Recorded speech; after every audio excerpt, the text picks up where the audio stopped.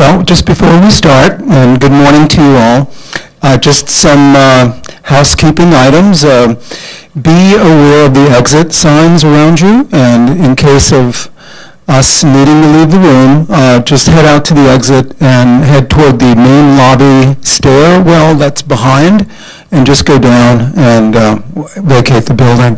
There are restrooms on the I Street end of the hallway when you get out to the main area, and feel free. Also, most importantly for the web viewers, we're strongly encouraging your email questions to be sent during the progress of the seminar. Very important that you send them as soon as you're able so that we can have time to take your questions on the air. And the address should be on the bottom of your monitor, SIERRAM@calepa.ca.gov. So with that, we're about to start. And before we do, this is rather unusual in this, that we have both a morning and afternoon session. The afternoon session is 1:30 Pacific Daylight Time, so be aware that it's a two-part seminar. So with that, Leon? Thank you, Peter. Good morning. Welcome to our chair seminar today. As Peter was mentioning, it's a little different than typical in that we have a morning and afternoon session. These are related projects that were part of our CalNex study in Bakersfield. Is one of our super sites. The two contracts are listed here on the overhead slide, but our principal investigators for these were Professor Ron Cohen and Professor Alan Goldstein. They're both air quality experts in this field. They've done many research for us in the past and field studies. And this one was part of the CalNex Bakersfield site. As Peter mentioned, we have a split session. The atmospheric chemistry of San Joaquin Valley will be presented by Professor Cohen this morning. In the afternoon, we'll look into the complexity of atmospheric organics. And there'll be opportunity for comments and questions after each of the presentations. Also notice that I've allowed 2 hours for lunch. And what I'm hoping is people will be able to use that time to check their emails and phone messages, and they can get some of their work done and be able to come back for the afternoon session. Both of these, I think, will be very interesting presentations that you won't want to miss. Before we get to the presentations themselves, I'd like to give you a little bit of a background on the air quality study and why we chose to do these measurements in the Bakersfield area. First of all, the air quality in the San Joaquin Valley is very poor. It is the extreme non-attainment classification for both ozone and the PM 2.5 standards. In fact, it's one of two extreme non-attainment areas for ozone in the whole country. In Bakersfield, in Kern County, in the southern part of the valley, it experiences not only the highest concentrations typically in the valley, but also a very high amount of exceedances of air quality standards. So it's of concern from a health concerns benefit. We do special studies every once in a while because we need to get additional measurements that are not typically included with our routine monitoring. In the first contract, we're looking at ozone and a lot of different photochemistry. They looked at a number of additional VOCs. They looked in detail at oxides of nitrogen. They looked at hydroxyl radicals, other radicals and stuff. So they had a very detailed chemical speciation analysis there to investigate the photochemistry. In the afternoon session, the contract was focused on organic carbon. And we're interested in this because it's the second largest contributor to PM 2.5 on an annual basis in the Bakersfield area. And as you can see by the slide here, it's almost 25% of the PM 2.5. And so as we attack the PM 2.5 problem, it's good to be aware of the atmospheric processes with organic carbon. As I mentioned before, this is part of the CalNex field study. It's a $20 million study that was sponsored jointly by the National Oceanic and Atmospheric Administration and ARB during the early summer of 2010. and it was looking at the interrelated issues of the pollutants involved not only in air quality but also in global climate change. And we want to make sure we understand the pollutants and the processes so that we can have a win-win situation as far as improvement of air quality and minimizing climate change. Bakersfield was one of the super sites for the CalNex study, and they had another super site located in Pasadena in Southern California. They also had a number of aircraft flying aloft, a number of ozone sound balloons being released. They even had an ocean-going vessel that was taking measurements off the coast. So it's a nice study because we were able to look at a number of species and locations that we don't normally get to. One thing that staff is really looking forward to this fall is the NOAA group is going to be having a synthesis report of some of the findings that's supposed to come out in this fall, and we're looking forward to those results. We've got a lot of results, interesting results coming out today, and there's additional analyses that are going on and integrated between the different groups, and so we're looking forward to that synthesis report this fall.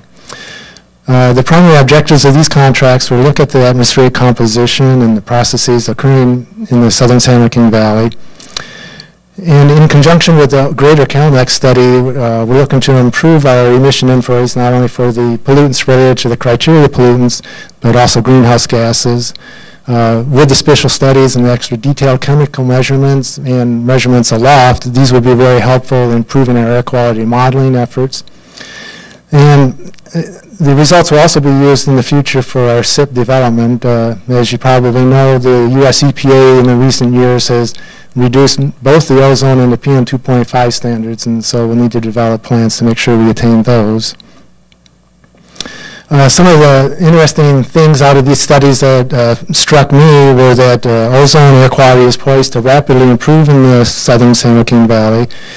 I was impressed by the importance of the nighttime chemistry in the formation of nitrate aerosols and the dominant influence of secondary organic aerosols to our organic carbon situation.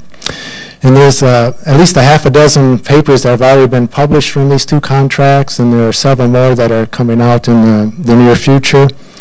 And these are used to advance the air quality science. And also there's ongoing research not only with the groups that were involved in this study, but also other CalNex researchers to integrate stuff across different platforms. So we're really looking forward to results coming out of the CalNex study. On your handouts or on the web, I've included a list of the different publications that have come out, those that are in process. And there are many other papers beyond those that will be coming out in the near future too. This is a list of the different groups that were involved in this study. And I've also included a resource here for future use after the study that you can find out more about the CalNex. There are a couple other field studies during the summer of 2010 also. There's CalNex looking at issues of on the border between California and Mexico.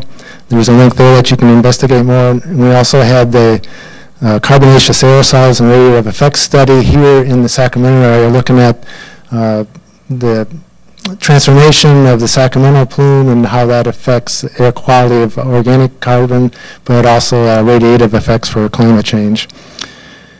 And I don't want to steal too much of Ron's thunder or his time, but I'd like to introduce Professor Ron Cohen. He had his PhD in chemistry from the University of California at Berkeley. He became a professor there, and he's moved up through the ranks. He's now the director of the Berkeley Atmospheric Science Center. He is also currently an editor for the open access journal Atmospheric Chemistry and Physics. And he's worked with us on several projects in the past, and we're always very interested in his work in atmospheric chemistry, and particularly looking at oxides and nitrogen chemistry. So with that, will you join me in welcoming Professor Cohen?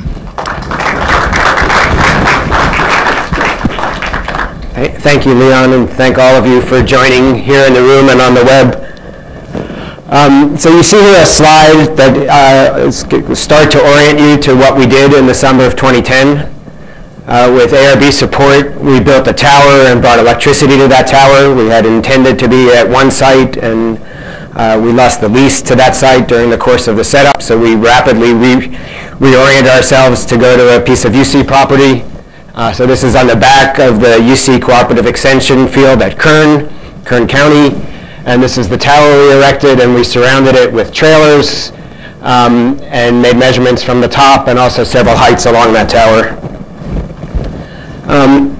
For those of you, there's probably none in this audience, but just in case, just to remind you where Bakersfield is and the meteorology in the region, what we see in the Central Valley is basically down valley flow, air coming in, from the San Francisco Bay Area, going across the passes in the Carquinez Strait or through the Altamont Pass at Livermore, splitting and then flowing north and south through the valley. So that by the time you get to Bakersfield, you have air that's basically traveled all down valley.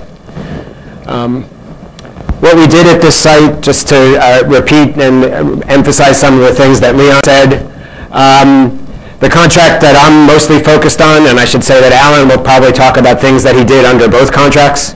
The first contract, 08-316, the fact that they're both 316 is, I'm told, a coincidence. The 08 one was a joint one for myself and Alan, and also we supported measurements by 4 other research groups with the intention that those groups would, over time, bring other resources to allow them to do analysis, and that Alan and I would lead the initial analyses of this data set. We also twisted the arms of various other people, and Alan was able to get a second ARB contract. Lynn Russell had an ARB contract to work at this site, and 4 other people came to that site with their own support. And with that large team, we were able to do an extremely comprehensive set of measurements at this location. So we had measurements of the winds and of slowly reacting tracers that allow us to think about both about greenhouse gas sources, but also about transport in the region. We had an incredibly dense suite of nitrogen oxide and nitrogen measurements, allowing us to look at all the different phases of nitrogen oxides, gas, and aerosol. We had a lot of things that tell us about the hydrogen radical chemistry, both direct measurements of OH and HO2 and reaction products of those things. We had measurements of many, many, many different kinds of organics, and you'll see those in Alan's talk. And we had a lot of information about the inorganic chemistry of the aerosol. As I just told you, the winds are relatively simple. In the daytime, the winds all come from the same direction. When the winds are faster, they come from a little further away. But basically, they're all coming from the same direction. And at night, we had a little bit more of a spread. The wind's mostly reversed, coming from the opposite direction at night. Just a couple of slides to show you some of the different kinds of measurements and what we see. Here's measurements of peroxyacetyl nitrate, or acyl peroxynitrate pan. You see it's got a background that increases during the day, sort of characteristic of a photochemical product. Its sister molecule, peroxypropionyl nitrate, has the same kind of behavior. Here's another suite. We had measurements of both inorganic and organic acids from Paul Wenberg's group at Caltech. You can see that nitric acid is a strong photochemical product. It goes up quite strongly during the day. These other organic acids, acetic acid, formic acid, propionic acid, those are things that seem to have both chemical and evaporative sources. You see that they increase at night, indicating they're being released at night into the lower boundary layer. So that's not just photochemistry controlling the organic acids. Okay, so that's the large background. Let me sort of step back a little from CalNex and give you a broader perspective on what I think is happening to air quality in the United States, and then step back. So here's, again, a picture of our site, and now let's take a view from space. This is work we did using the satellite OMI to look at the nitrogen oxide NO2 column over the United States in these units, molecules per square centimeter. And this is what it looked like in summer 2005. And I'll just go back and forth a few times. This is summer 2011. So there's an unbelievable decrease in the NO2 column over the United States. And this is a major driving force for trends.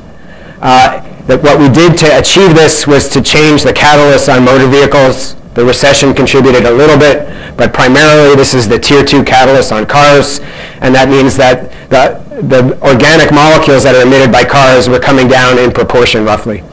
This works out to be about 7% per year decrease in the NO2 column, And so that fraction of VOC that are coming from cars are also decreasing at about 7% per year. Let me just show you an even stronger contrast. If you look on a weekday in 2005, let's just compare that to a weekend in 2011.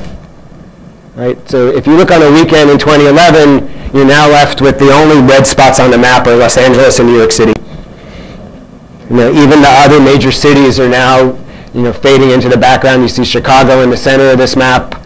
You see Denver standing out. You see a couple of Western power plants. You see the Four Corners power plant has, you know, Las Vegas has disappeared. At the beginning of this record, Las Vegas and Four Corners were about equal. So this is striking. You can start to ask questions about what's going on in the background, but I want to focus in here on the San Joaquin Valley. So just to put just a couple more pieces of information, this slide shows you, normalized to 2005, the trend in all of these different cities that we looked, 40 different cities, and you see that, you know, the average decrease is to 30% decrease. There's a little bit of spread about that. We think that spread tells you something about the relative contribution of cars and trucks, that cars have decreased the same everywhere, and you get different decreases in a different city depending on the contribution of other nitrogen oxide sources. And the power plants are much more variable, because that had to do with whether or not they were required to institute controls or not. The other thing you see, and this is all out in a paper on atmospheric chemistry and physics, is that we had stronger decreases over this time period on weekdays than on weekends, and that's because there were also contributing factors from the recession and decrease in truck traffic in this time window. Okay, but where that brings me to thinking about the San Joaquin is we've done this incredible experiment. We've, on a relatively short time scale, 5 or 6 years, dramatically reduced the emissions from motor vehicles. So what did that do to ozone in the San Joaquin, and how can we think about it? So that's this segment of the talk, and it's mostly work done by my graduate student, Sally Pusetti, and so she's the real architect of this.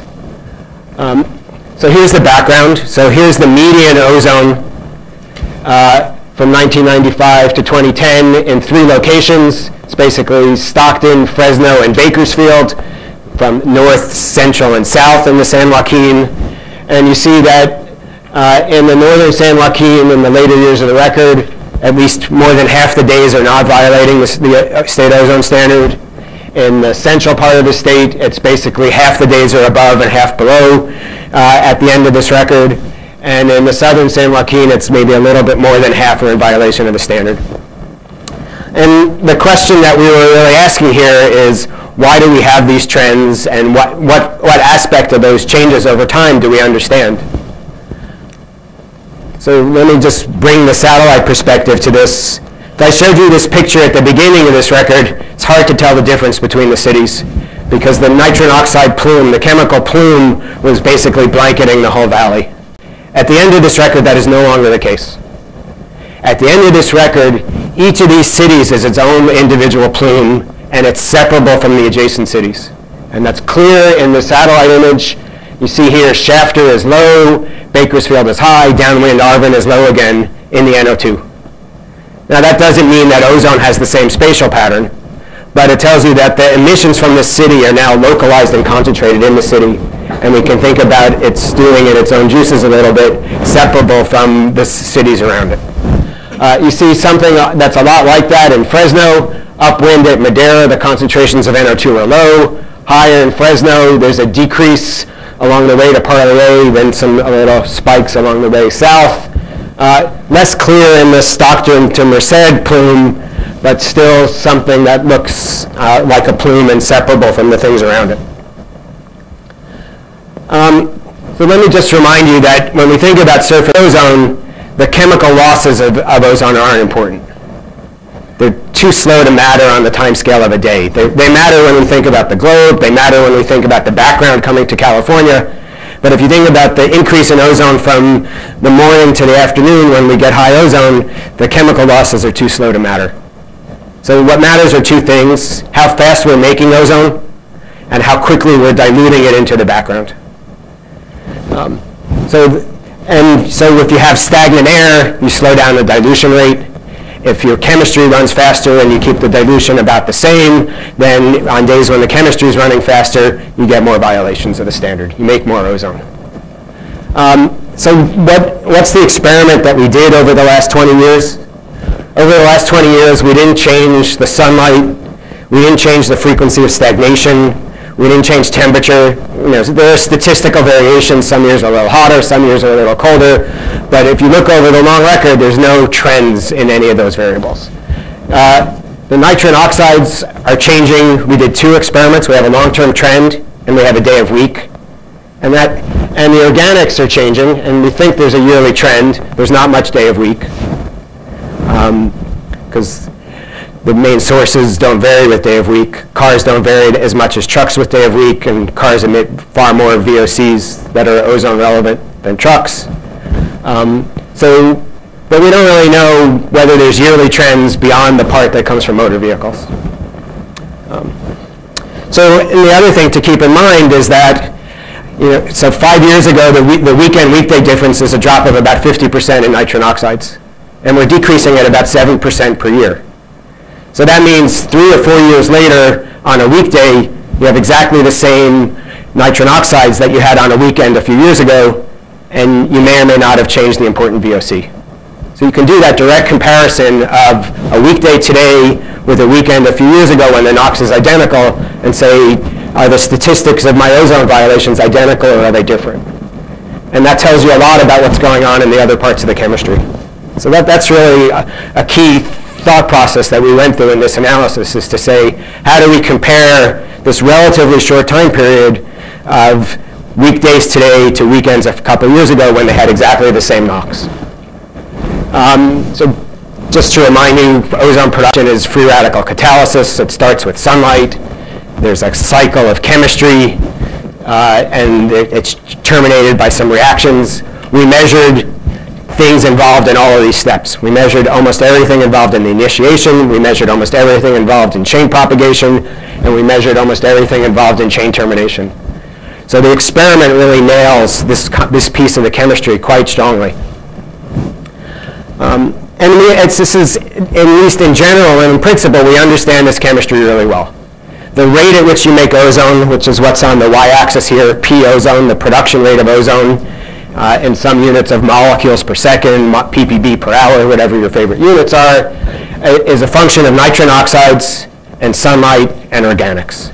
So if we keep the sunlight constant, as I did in this slide, and we change the organics from low to high, you see that at any given nitrogen oxides, on one end of the curve, at the high nitrogen oxide end, you get steep increases in the rate of ozone production as you increase organics. On the low nitrogen oxide end, you can change organics all you want. You don't get a change in ozone production rates. OK, so now let's look, with that background, let's look at the data. And we sorted the data by temperature, because we wanted to understand how temperature played a role in the San Joaquin Valley in the ozone. And we thought it was likely an indicator of the key pieces of the organic reactivity. And I'll show you as we go on that really was the case. But this is a complicated slide, so let's walk through it slowly. Let's start at Shafter. What you're seeing here, and let's start where it's red, the high temperatures. So this is on average 66 days a year had temperatures in this window. There weren't 66 days in the CalNex study that have temperatures in that window, but we had enough measurements to be relevant to that temperature window. And what you see is as nitrogen oxides decreased, the fraction of days, or which goes from 0 to 1, that were violating the state standard went from a little bit over 3/4 down to about 1/4 over this record. It's really a remarkable improvement in air quality at that temperature. And you see solid symbols are weekdays and open symbols are weekends, and basically you can't tell the difference. They all fall on the same line. It looks like one constant trend. If you go downwind, so that's the air that comes into this city.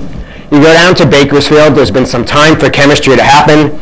You see there's a substantial increase in the fraction of days violating the state standard. So we start at some initial condition at Shafter. We violate the state standard more frequently at Bakersfield.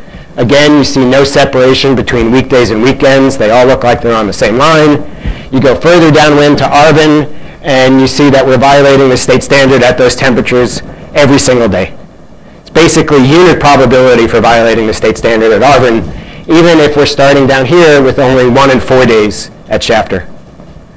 So if you were to, in an imaginary experiment, if you eliminated all emissions from the city of Bakersfield, 3/4 of the violations at Arvin would go away. No matter what was going on in the rest of the valley. So let's start there. But that's only the high temperature story. The medium temperatures, and so this blue is ordinarily cold, and your choices in this San Joaquin Valley are hot and very hot. So in this case, blue is hot. 28 degrees C is hot. We would all be uncomfortable. We'd have our air conditioning on. That's about the same number of days a year, 72 days a year on average instead of 66. At Shafter, you see something really different. You see that the number of violations it's much lower, but there's a huge difference in weekday and weekend.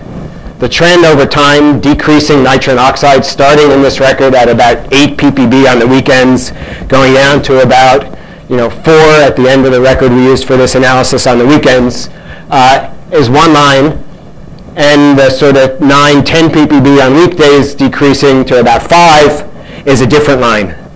So there's whatever's going on, so this is already sort of a key result of this study and interesting. Whatever's going on at these moderate temperatures is distinctly different from what's going on where it's hot, and it's the organics that must be different because the nitrogen oxides are changing in the same way. The only other thing that's changing is the organics. So that says that at these temperatures and these temperatures, the VOC source for the ozone is not the same stuff. And here it changed because when we change the NOx over time, we get a different result than up here when we change the NOx and we all fall on the same line. So in this study, if you go if you go into Shafter at the high temperatures and you pick out NOx today and you go back a few years ago to when NOx was identical, you get exactly the same number of violations of the ozone standard. That doesn't happen when the temperatures are moderate. The same thing is true in Bakersfield. You see clear separation of the open symbols and the closed symbols at the moderate temperatures. And similarly at Arvin, although not quite as strongly. Okay, so that's as a function of NOx, and it's 2 different temperatures, weekdays and weekends. So let me just do it as a function of time, and I'll keep time running the wrong way, but here, so that it's the same way that you were just looking at that NOx, those NOx curves, from a while ago to today, where today is sort of near the origin. And this is again exceedance probabilities of the state ozone standard. Open symbols are weekends, closed symbols are weekdays. Red is hot, very hot, and blue is moderately hot. And you see a couple things that jump out at you. You see that you start at Shafter, and when it's very hot on the weekends, things get better. You violate the standard less frequently. When it's moderately hot on the weekend, things get worse. Okay, so that's complicated, right? Because most of the time when we would do this analysis, we would lump all that together and we would talk about a weekend effect. So take-home message number 1 is we better sort by temperature all the time, because there's more than one thing going on, and if you just look for a weekend effect, those two different signed behaviors are likely to cancel and give you the wrong answer. Or they'll give you some answer, but it's not really telling you what the weekend effect is. But you also see that by the end of this record, at these moderate temperatures, there's no difference between weekdays and weekends. And so that's a strong hint that you're reaching that point where there's a crossover, and if we continue this on to 2012 where we are today, we actually expect weekends to be better than weekdays, even at the moderate temperatures at Shafter. The other thing you can say is this is a direct measure of the benefit of controlling NOx. We know exactly how much NOx goes down on the weekends. We know that at the high temperatures, based on the history of this record, that the important VOC aren't changing very much. So a drop in NOx of 30, 50%, which is the range that we're doing on the weekends, cuts the number of violations by about 1/3. So those of you who do cost-benefit analysis can have a direct observation that tells you dollars, however you want to translate the benefit of that reduction the cost that it takes to reduce the NOx that does it. We see that at Arvin, over this time, on the weekdays, there's been absolutely no change in the frequency of violation. But on the weekends, in the last piece of this record, we're starting to see that on the weekends, we're getting a decrease in ozone violations, even at Arvin. So the NOx controls are starting to have their effect at Arvin. Okay. So we wanted to try and give a little bit more mechanistic story to this and tie it back to our sense of how ozone is made and ozone production. So what we did was to say, let's make the assumption that the VOC aren't really changing weekday to weekend, and we have lots of observations that support that idea.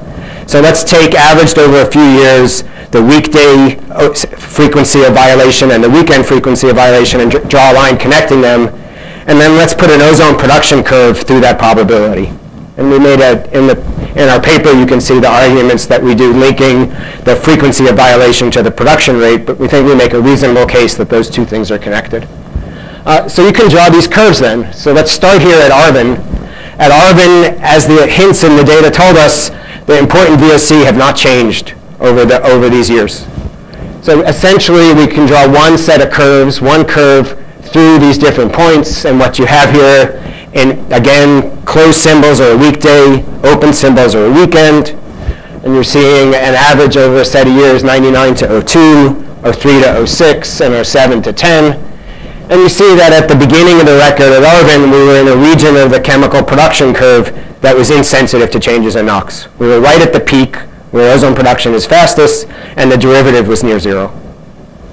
But as we've moved on in time, we're now at a point where we're on a steep slope downward, and weekends are a lot better.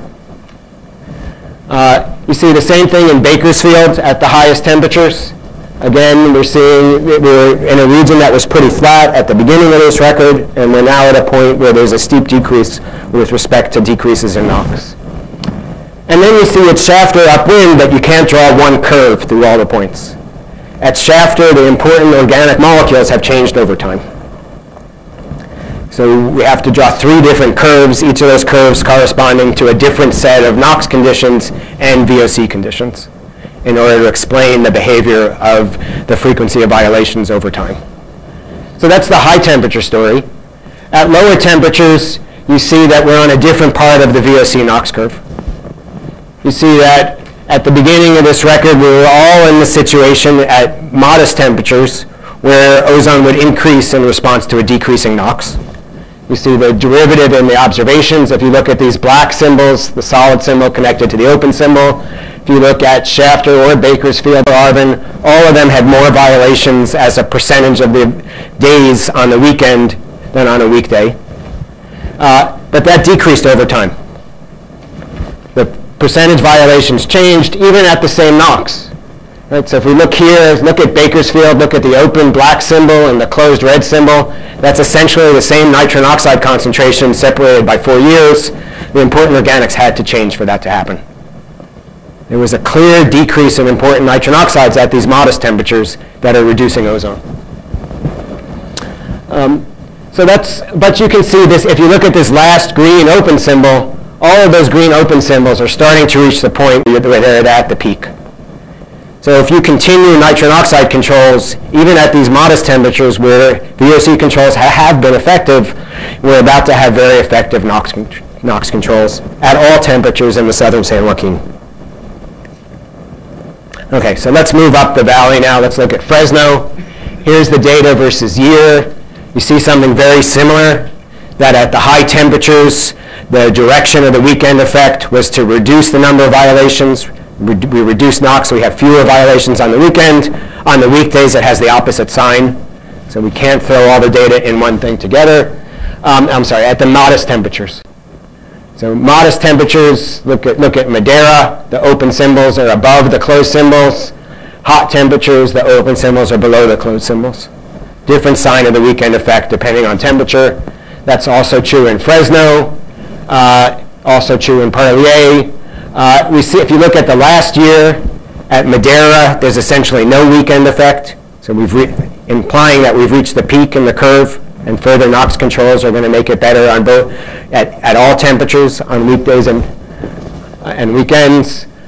In Fresno, we see that we're getting better. The weekends are lower than weekdays and at the hot temperatures, and we're approaching the same probability of a violation at modest temperatures. At Parlier, downwind, at hot temperatures, we clearly have a NOx benefit. We're not quite there, but we're getting closer than we have been at the end of this record. So we can put that again on these curves where we try and draw a production rate curve that's self-consistent across the years. And we see that there's been a pretty strong benefit to VOC controls in the central San Joaquin, but that we're also, in every case, we're reaching a point where we're at or past the turnover where NOx controls are going to start to be effective. And that's always true at high temperatures, and we're nearing that point at the modest temperatures. So here we do have the other sign in the northern San Joaquin, Stockton, Turlock, Merced. At the two upland locations, Stockton and Turlock, we have already, on the weekends when NOx decreases, we increase the number of violations consistently at any temperature. When you get to Merced, that flips. So at the downwind site, at the highest temperatures, we have a decrease in the frequency of ozone violations. But at the modest temperatures, we're flipped, and on the last year, we're identical. So we're approaching that point, but we haven't crossed it yet. And again, here's the production curve. We're much further out to the high VOC regime in the northern San Joaquin, and it's only Merced where we're really right at the peak and turning over. Turlock on a weekend is at the peak, but on a weekday is not there yet. So depending on where you are, you get a really different story here. So trying to lump them all together, we need to take care.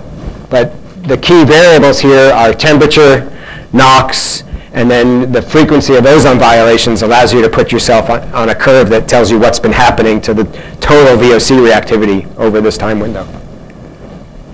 Okay, so I think our key result here is that temperature is a major controlling variable that we need to think about carefully, that throughout the valley, we're approaching that point where NOx controls are going to be effective, and aggressive pursuit of NOx controls will be effective almost everywhere in this valley. That's likely true in every U.S. city, but it's certainly true at the highest temperatures throughout the valley. When it's hot, where we have the most ozone violations, NOx controls will be immediately effective. But that's not to say that what we've done to this point has not been extremely effective.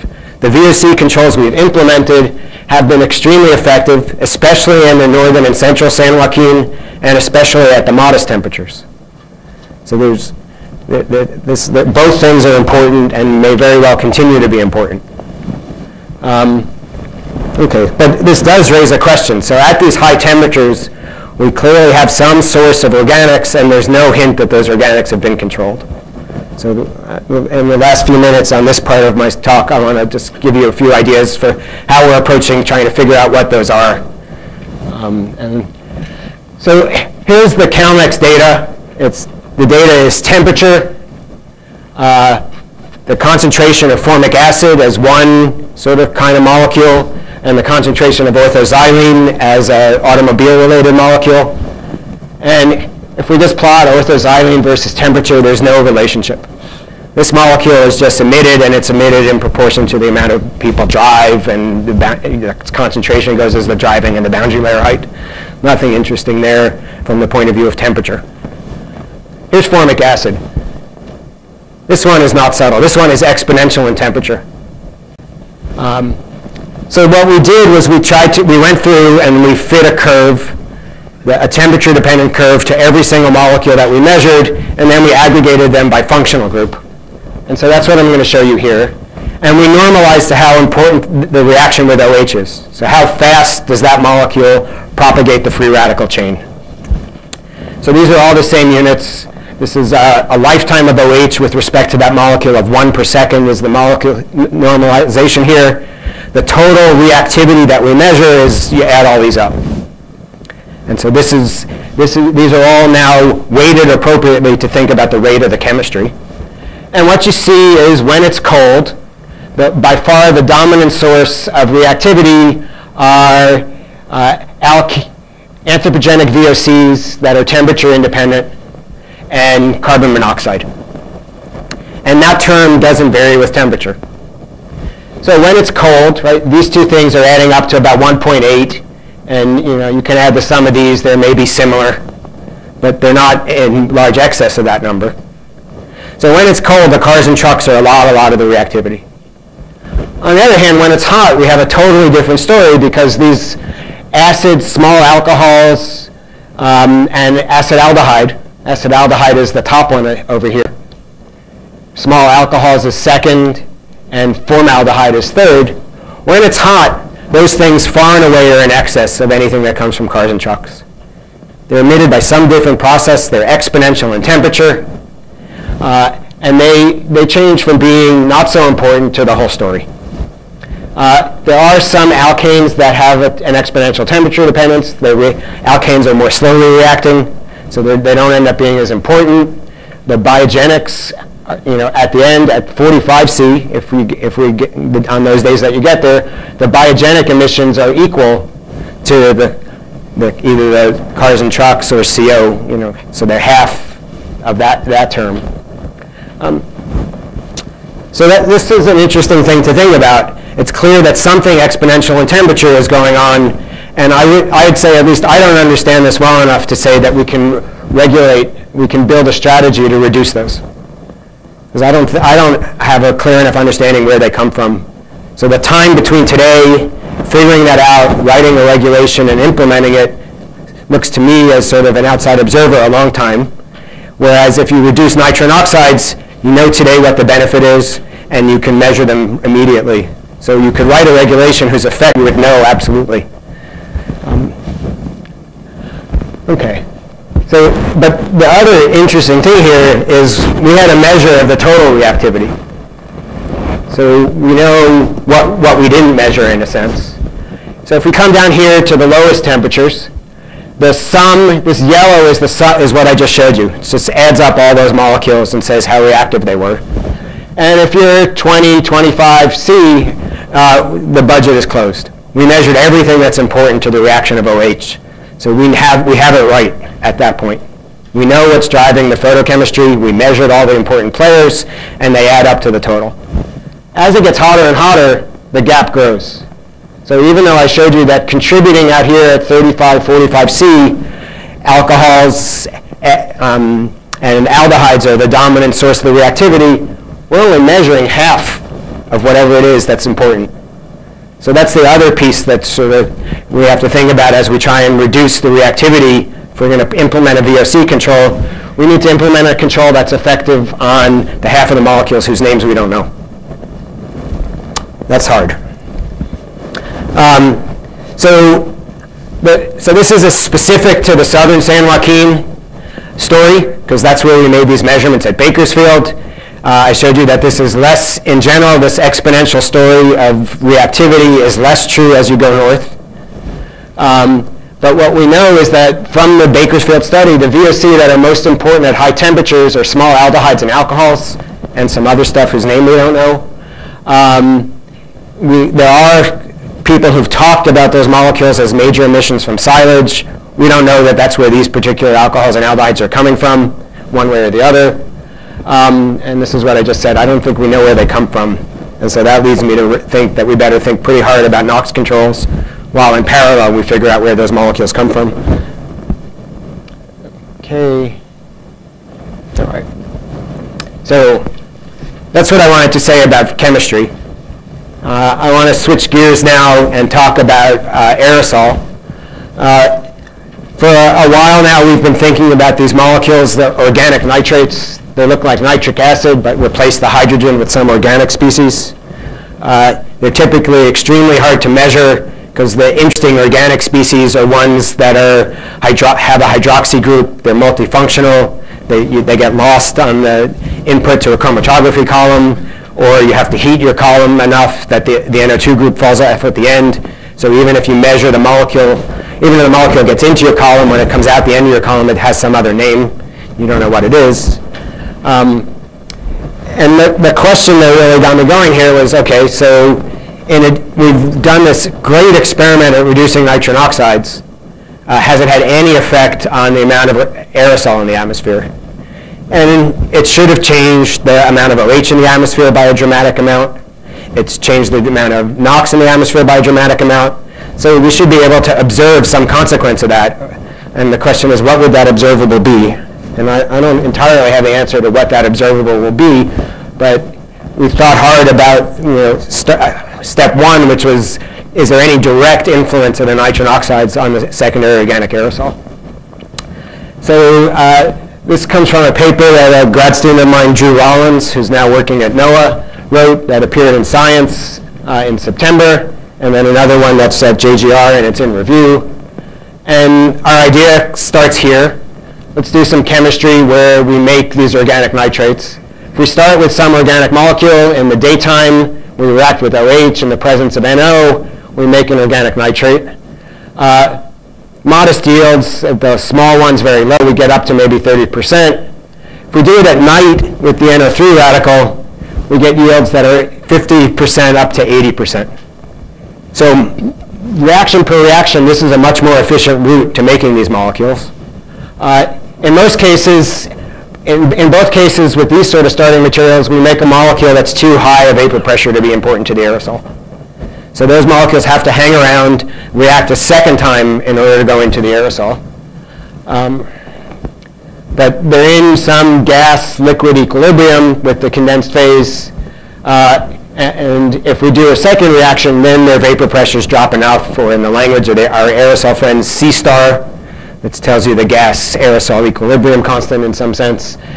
C star drops from 100 micrograms per cubic meter, which we never see, or almost never see, to 0.1 microgram per cubic meter, which we often exceed.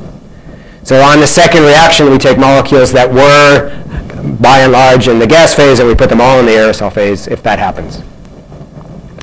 The other thing that we know happens is that these molecules can react with water. Some of them hydrolyze, or in the presence of water, we do a nitrate-sulfate substitution, creating an organosulfate out of the organonitrate, keeping that, then that molecule's vapor pressure also stays very low, and its water solubility stays high, so it never comes back out of the aerosol. Okay, so we made two measurements. This was the first time we did this in the field. We made a measurement of the aerosol organic nitrate. So the sum total of all molecules that were both organic and had an O-NO2 functional group on them. We did that in near real time. We also measured the gas plus particle, so we can calculate the partitioning of those molecules, because we know the total and we know the aerosol fraction. Okay, so here's how we did it. The details are in this paper. I won't bore you with that today. I'm happy to talk about it afterwards offline. We know that absolutely and cleanly we uniquely see organic nitrate aerosol. There's no nitric acid interference. There's no, in this measurement. It's inorganic nitrate, we've been able to show we detect with essentially zero efficiency, even when it's in excess by a factor of 100. So it's just not important. And we did this in a couple different places on the tower. We were focused in particular on a direct comparison with Lynn Russell's AMS and with her infrared measurements of the organic nitrate functional groups to get a sense of how different approaches to getting at the same answer work out in the field. So here's the first result.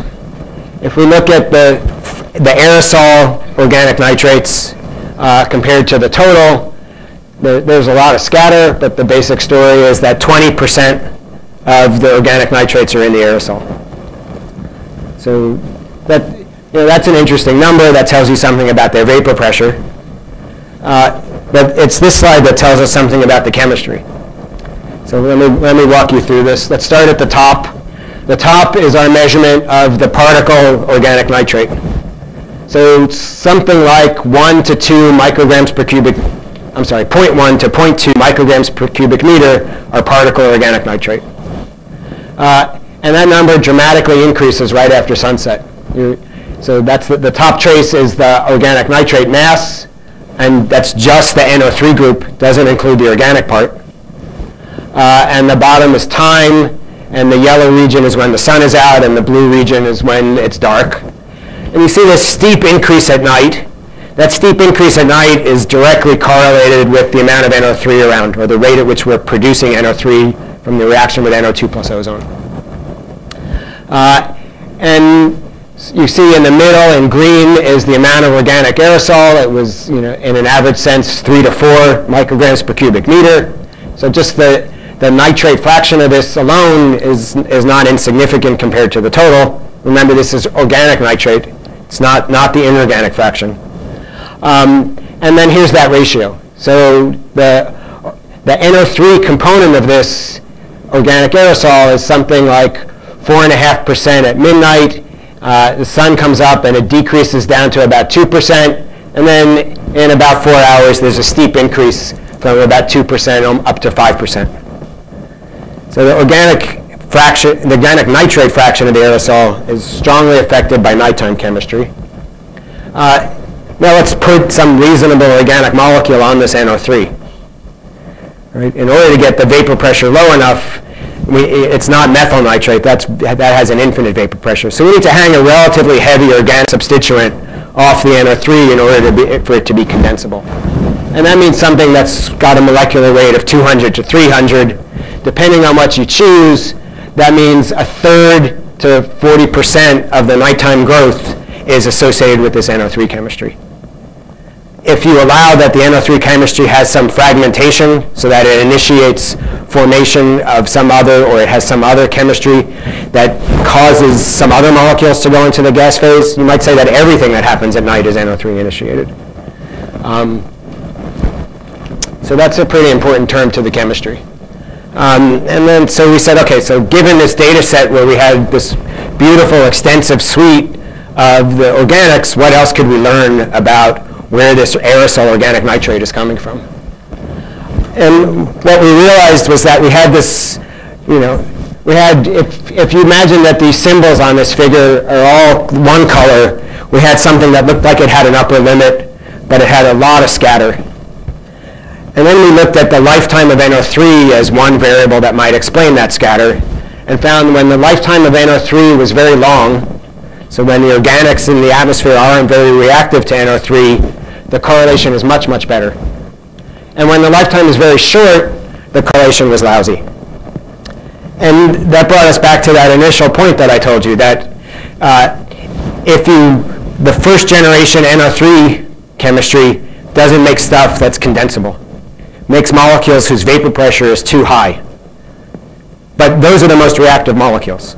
So if we have a lot of unreacted parent organic material around, and this is at night, so we're talking about stuff with double bonds. If there's a lot of that stuff around, you don't make any organic aerosol from the NO3 chemistry. On the other hand, when you don't have very much of that around, we sort of, by implication, infer you have a lot of the daughters, relatively speaking. You have time for the NO3, or you're not out competing the NO3 for these high vapor pressure stuff, so you do low vapor pressure chemistry and push stuff on into the aerosol phase. So it's an odd thing. When you have a lot of the source, you don't make the aerosol. When you have a lot of the primary source. So it's really second generation chemistry that gets you into the aerosol here, and that's an important piece of the analysis. Wrong way. So this just says something similar. Here's a typical molecule, limonene. It's got 2 double bonds. It's got, at the first step, we make relatively little condensable material, only sort of 10% at that step. And it varies depending on which of those 2 double bonds we attack. In the second generation, we make a lot more aerosol per unit molecule. So then we went and we looked night by night using all the organic molecule measurements at the site. And we said, okay, so we have this loose definition of not very reactive atmosphere or very reactive atmosphere. What are the molecules that were around? So what organics are contributing to this SOA? And you see it's a different story than the daytime. In the daytime, we had the small aldehydes and alcohols, so the main ozone story. The nighttime chemistry is all driven by biogenics. Limonene is sort of 1/4 to 1/3. Other monoterpenes get you going. When it's highly reactive, there's a lot of this primary limonene and other monoterpenes. Those are much less important when it's slowly reacting. So that's a consistent story, that when we have a lot of primary biogenics, the vapor pressure, the reactants for NO3 is too high to make aerosol. We were able to put that in a model and show that depending on the limonene concentration and how the time works out, that you can get these sort of ridges that at high limonene, the nitrate production rate is too slow to make the aerosol production rate is slow, and that there's, in much the same way as in the ozone chemistry, you can get a ridge line where the right amount of organic material optimizes the aerosol production. Too much and you make all non-condensable species. Too little, you don't have enough source material. Okay, so our result here is that NO3 chemistry is perhaps the primary source of organic aerosol in the Central Valley. It's clear, however you look at it, that this nighttime NO3 chemistry is a major source of the aerosol. And that brings us back to this question of, so what should have happened over time? And I don't have a clear answer for you on that. It could be that what we have is a choice. We have these molecules. No matter what happens, they react. No matter what happens, their vapor pressure becomes low when they go into the aerosol. And the only question is which atmospheric actor drives that chemistry. Or it could be that it's all NO3. And since we're reducing the NO3 over time at something like 7% per year, proportional to the NO2 decrease, that we should have had a dramatic decrease in secondary organic aerosol. I don't think we have the historical measurements to answer that question, but I think going forward it's one that can drive our thinking about how to design experiments and how to assess what's going on. And it's clearly one that we should be thinking about as we go on, is what are there chemical drivers, or is it only the sources?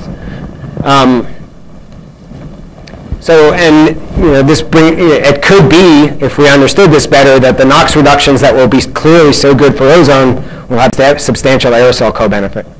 I don't know that we don't know that today, but that's clearly a question that we should be trying to address, because that possibility would drive us even more to thinking about the NOx reductions to clean up the San Joaquin. So what I tried to do today was give you two threads that give you just a taste of what we've begun to learn from this really incredibly beautiful data set that we collected at the San Joaquin Valley. The data set is publicly available. If you come to my website, you'll be able to get access. Just send us an email. There's lots of other things to think about. Alan Goldstein will tell you about some of them this afternoon. And I'll take your questions now, and I thank you for your attention.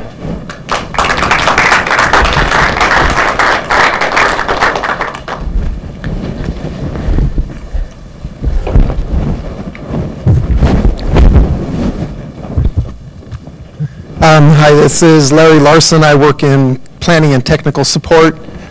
One of the things that I've been looking at and considering with respect to the results that you report in your paper and that you've put forward today has to do with the existence of carryover in large amounts from one day to the next. And in particular, that's one of the things I'm pondering as a potential explanation of both the speciation in the high temperature graphs that you put together with respect to the ozone formation, and the question about the mass of organics that may not have an explanation for a source of them directly, especially the formaldehydes, acetaldehydes, small alcohols, that kind of thing. And its relationship to temperature, in that when we have high temperature in the valley and a capping inversion, that tends to be associated with both the highest temperatures and stagnation and carryover from one day to the next, in fact, multiple days of carryover and accumulation. And I'm wondering if really what we're looking at isn't necessarily an uninventoried source, but might instead be the association of a cumulative reactant products that happen under high temperature conditions relative to the lower temperature conditions, which are less associated with multi-day carryover and capping inversions. Okay, so the question is, as I understand it, is the VOC sort of a remnant of yesterday's oxidation, or is it new stuff every day? So the stuff I find most telling about is the frequency of inversion hasn't changed over the record. I don't believe. And so we do see that we're getting differences in chemistry over time. So that part of the story, I think, is insensitive to what we assume about the carryover. If you're going to have things that are important to ozone production, I think they can't be things that are very long-lived. And so your memory of yesterday's formaldehyde is extremely low, because the formaldehyde lifetime under these conditions is maybe 4 hours. So at sunset, there's almost none of yesterday's formaldehyde. So now we need a fast-reacting precursor of yesterday's formaldehyde that wasn't fast-reacting yesterday.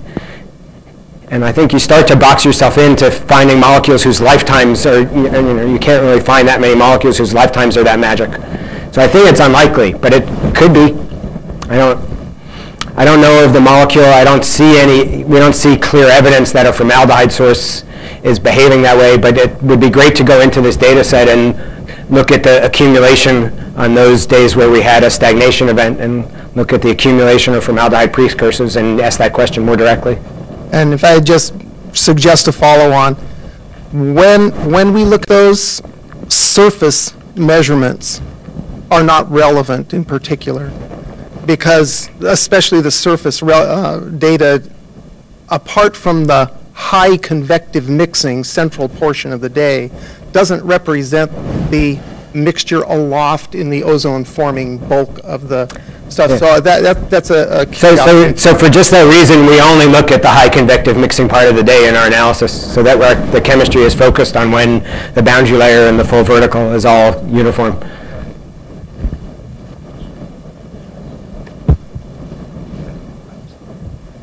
This is Sylvia Vanderspeck. I'm in the Planning and Technical Support Division. And actually, Larry brought up a good point, and I was thinking, we do have some areas in the San Joaquin Valley when you're looking at daily air quality in which there is no variations. The values get high, and they kind of stay high for very long days. Kind of, Arvin, there's some, I think Maricopa, there's some downwind areas. And so what do you think is, how do you think this relates to that phenomenon? So I think that what you have there is it's hot, and you have some huge VOC source. And so, but the temperatures are going down at night. Is this when you look at like a diurnal pattern, they seem to stay at a relatively... Well, what we think matters is the noontime temperatures. It doesn't matter how cold it gets at night. What matters is how hot it is at noon or 2 in the afternoon.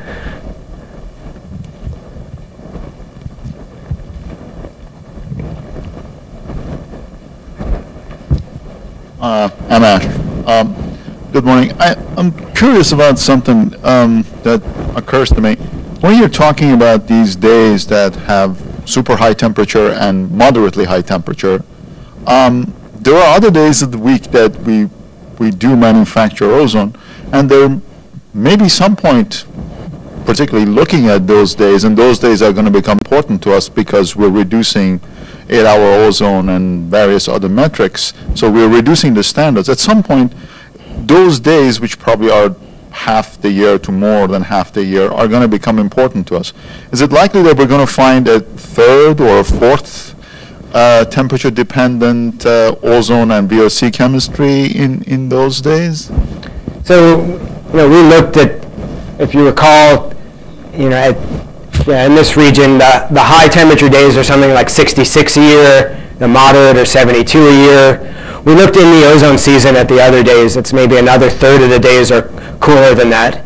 And following this trend, red to blue, the percent of days in violation is much lower in just all the sorts of ways that you might expect. So we didn't see anything that taught us anything new by looking at those low temperature days. The number of violations wasn't zero, but the basic outline of the chemical part of the story stands up. There are people who want to talk about the limiting case where we could actually get to 0 violations, and then the number of violations that have to do with a stratospheric intrusion or transport from some other continent. And if we get to such point where the ones we're creating, look here between where we are in Shafter and where we are in Arvin, if we stop creating more than half the violations in a 50-mile radius with emissions in that 50-mile radius, then I think it makes sense to start worrying about the international ones. But until that point, all of the problem is local.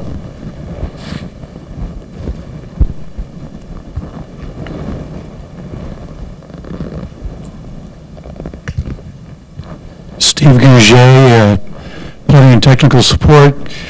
Did you look at the back trajectories on the high temperature days versus moderate temperature? And did you see a different source region?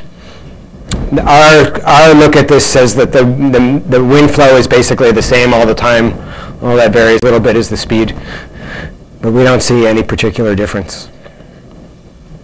It could be that someone who's a more sophisticated meteorologist would find one and show that the winds shift, but we don't think that's the main story here. And in the 6-week experiment we did between Bakersfield and Arvin at that site, we didn't see anything that would support temperature and wind direction had a strong correlation. I'm Larry Larson once again. On a different topic.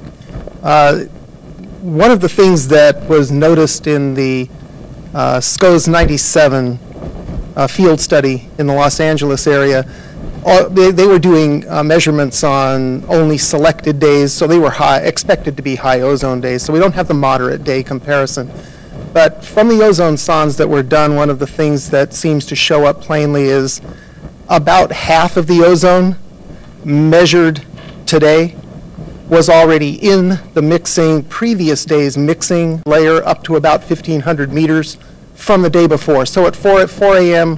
kind of ozone sonde, the integrated ozone up to about 1,500 meters was half of the next day's maximum hour at 2 p.m. ozone sonde. That already existed. In the San Joaquin Valley, what seems to be the case is that that percentage is yet higher.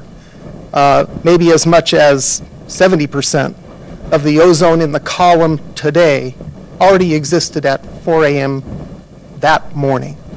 And that is something that's been knocking around in my thoughts and sharing with a bunch of people around here to try and get a sense of what that does with respect to the influence of fresh emissions put into that kind of background scenario, and how that changes what we see from the ozone smog chamber lab experiments, which rarely put fresh emissions into a previous context.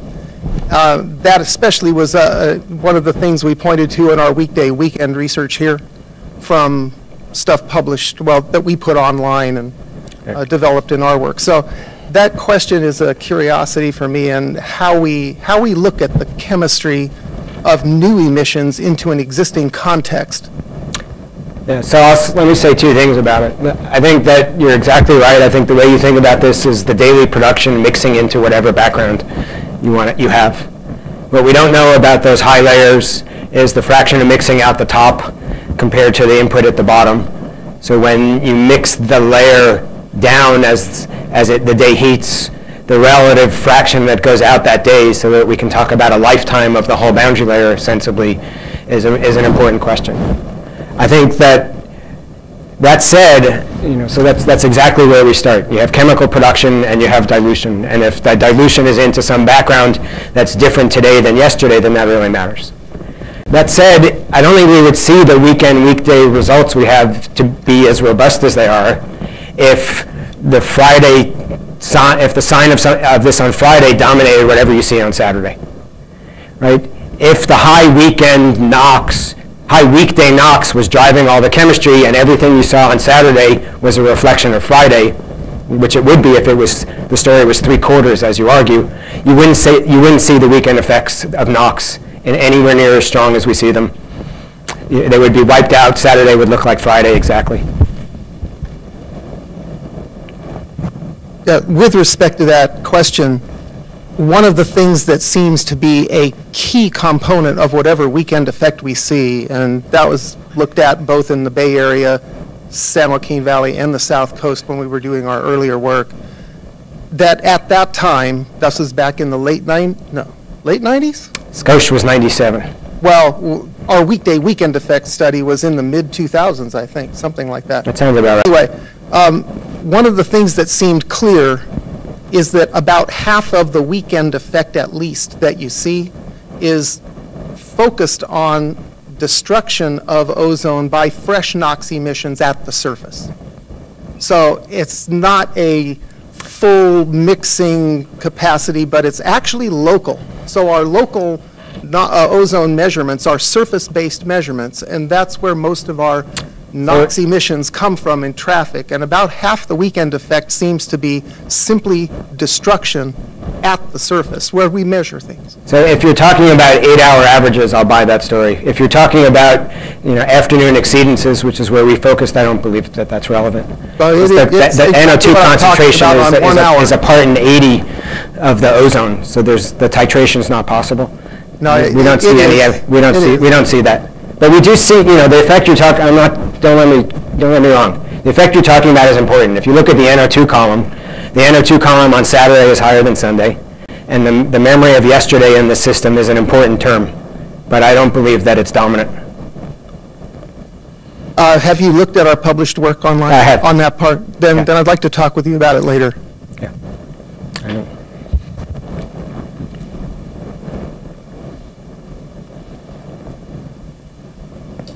This looks like we didn't get any questions off the web, so unless there's any more comments or questions, that'll conclude our morning session. I want to thank Professor Cohen for his presentation. And I'd also like to remind everybody, our afternoon session will start at 1:30 Pacific Daylight Time, and I know Professor Goldstein has a very good presentation coming, so please come back for that. Try to get your work done during your lunch hour and come back and visit us again. Thank you.